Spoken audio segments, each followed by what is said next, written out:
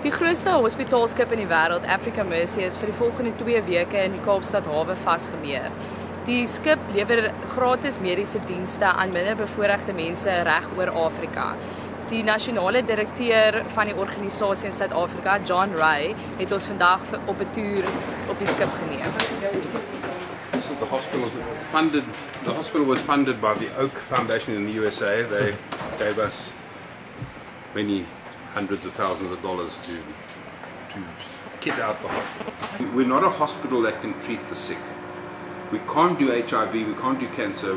We're not a hospital to treat sick. We do reconstructive work. So children who are born with cleft lips and palates. This is a typical tumor. That's usually teeth enamel that just doesn't stop growing, and it just gets bigger and bigger. And in the country that this guy was in, he would have choked to death.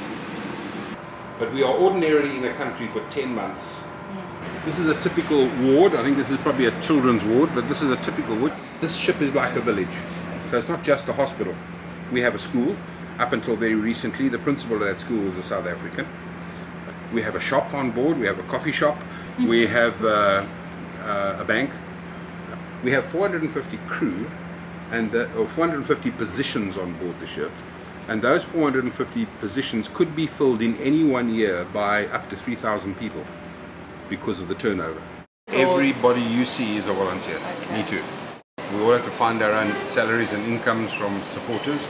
Those who work on the ship, they are asked to contribute towards their upkeep. So they have to pay board and lodging every month as well. Okay. So they don't only work for free, they have to pay to be on board.